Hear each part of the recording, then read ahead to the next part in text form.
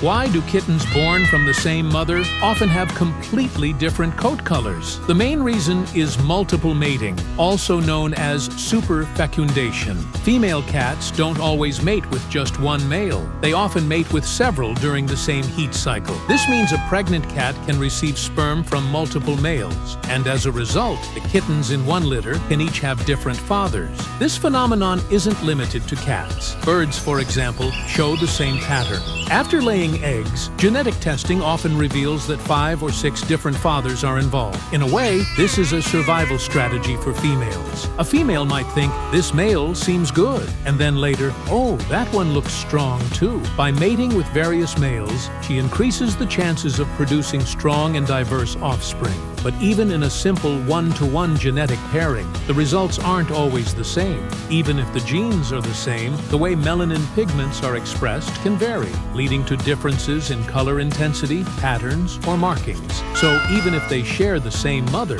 kittens can still look completely different.